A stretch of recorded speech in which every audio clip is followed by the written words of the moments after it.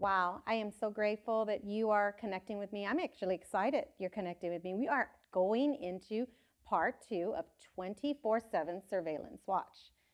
And I'm going to say it until you really get this in your spirit or get this in you, is that you need to continue to stay connected and let's grow. Let's come out with that fight inside of us, right?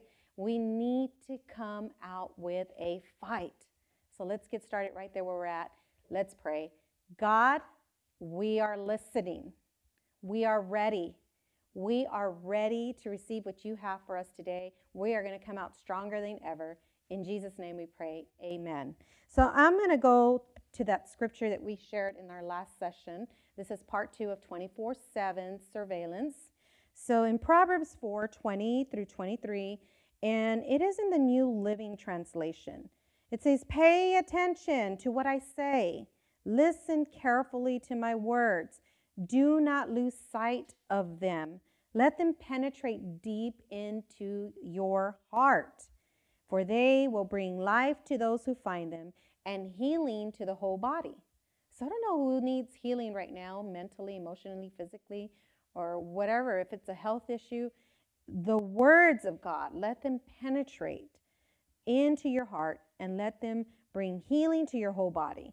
In verse 23, it goes on to say, so this is the title of the message, "Guard your heart above all else, for it determines the course of your life." Guard your heart.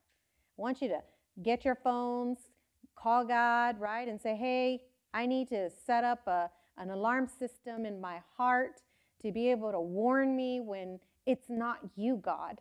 And so you call and you put that 24/7 surveillance watch over you. So often, we personally, we allow offense and bad behavior to get into us, and it begins to pollute us. It begins to pollute us from the inside out. We get, whether it's a word that's said to us or something that's done to us, an action or something that was done against us, it gets inside. And then all of a sudden, a week from now, it just begins to manifest how you feel, how you respond, because you're holding on to something that might have happened last week. That's called pollution. That hurt, that offense polluted you from the inside, and now it's manifesting through the out. It's by what we're saying. So this is how the enemy comes to contaminate our hearts. He wants us contaminated. He wants us full of toxins. He wants to pollute us. When really, if God within us, if there's a fresh breath of air, that we should not be polluted on the inside. We got to make the decision that we are going to put a 24/7 surveillance watch. We have to. It's going to affect, when we do that, it's going to affect the whole outlook of our lives, right? We got to check ourselves, check our surroundings, check what we're listening to, and refuse to be contaminated. Because sometimes, whether it's the enemy or it's the person you're hanging around with, can be the person that's contaminating you. You've got to be careful with who you are surrounding yourself with. Is that person the right person? Or is that person always belittling you, bringing you down, contaminating you, making you feel like this horrible person? I'm going to tell you right now, that is not the right person. That person needs to be eradicated, meaning you love them, but you cut them off. And that's okay, because you can cut people off because they're not for that season in your life, or simply they're just not making you a better person through the inside. It's called contamination, right? That means, God, I'm going to guard my heart. You're going to help me guard my heart. You, the Holy Spirit within me, is my 24/7 surveillance watch, and it's going to tell me, is this the right person? Is it the right place? Is this the right job? Is this the right move that I'm doing? I'm moving to Seattle, or is this? You place that surveillance watch to help you and guide you, right, through your living. So now, you have to guard your heart against bitterness and bad attitudes. When those negative emotions seep into your heart, they keep you from moving forward. When you're feeling that way, you're not able to move forward. And I said it in the last message. The Bible says it clearly. Out of the abundance of the heart, the mouth speaks. So today, that's another thing we got to work on, is taking inventory of what we're saying, what we're watching, who we're listening to, right? So what are you saying today that's affecting you as a person? Or what are you watching that you should not be watching? Or who are you listening to that is not building you up? Those are things that we need to work. We need to take inventory. Because why? Our heart is physical and spiritual. Our heart is physical and spiritual. So it's going to take more than just watching this Sunday service. It's going to take more than putting that praise song. It's going to take you to make that commitment to say, I'm going to come out of this place and I'm going to come out strong enough from the inside out to resist temptation that the enemy has to bring to me. Why? Because God says, be anxious for nothing. God says that He has not given us a spirit of fear, but of what? Of a sound mind, of love, of peace. He gives everything that is totally opposite from the bad things that we feel. So God is telling us, be anxious for nothing. We have to stop being anxious about the plan you have for this week or the plan you have for this year. Stop being anxious about money, about the position you're in. Be anxious for nothing. Why? God wants to protect your heart. He wants to protect you from all that clutter. Maybe we have a bunch of clutter in our lives that needs to be cleaned up. Let God be that person that's going to come and clean it all out. Let Him. How do you let Him? You open up your heart to Him. You say, enough is enough. I'm ready for this, God. I'm tired of the same sick cycle. I mean, I've been in this sick cycle for the last 5 years, and I just feel that I should be further in life, but something keeps pulling me back, Lord.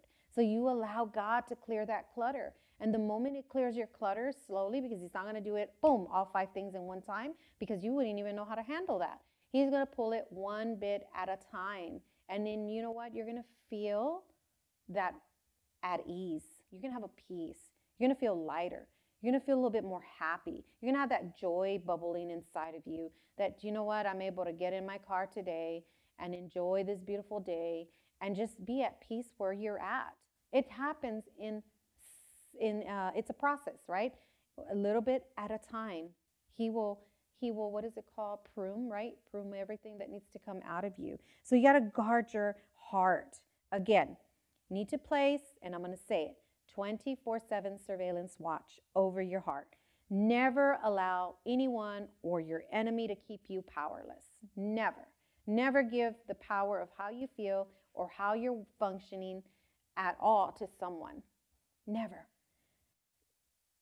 No one has that right. So you should not give that right to anyone. Do not give them your mind, and do not give them the right to control your thoughts. Christ is in you. So when Christ is in you, that means it's greater than anything you'll ever have to deal with. Christ in you is greater than anything you have to deal with. Why? He becomes that comforter when you don't feel well. Unshakable confidence. He's your defender, your healer, the hiding place, that strong tower, right? He becomes your security. You don't need a man or a woman to be your security. You need God to become your security. My God, why would you not want that higher power to be your security? Meaning you're untouchable. You've got to get to that point where you say, you know what? Yeah. Oh, what do you mean untouchable? Meaning, do you know what? The storm comes, yes. Life hits, yes. But I feel I'm unshakable. Why? Because God's confidence is in you, right? This is part 2. Take your notes. I want you to continue to study. I want you to really dissect what is it, God, that you want me to learn about guarding my heart. Amen?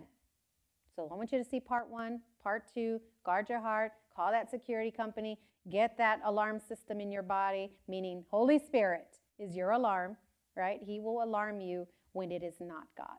Amen? All right, so let's pray. Father God, I need you. I'm weak. You're strong. You're the source of everything I need this week. You fill every gap when I have all these gaps, Lord.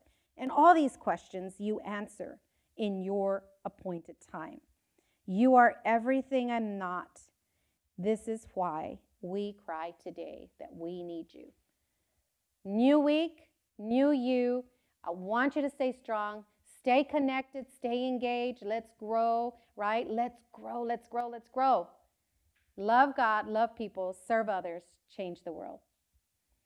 Right there where you're at, we thank you, all you generous people that are giving. We thank you that you've gotten the revelation of being a generous giver. We thank you. Your generosity generates change. In Psalm 65:11, it states there that he will crown the year with your goodness, and your paths will drip with abundance.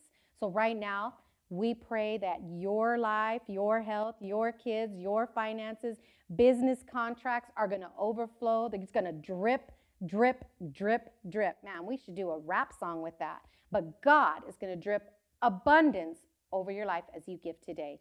In Jesus' name we pray. Amen.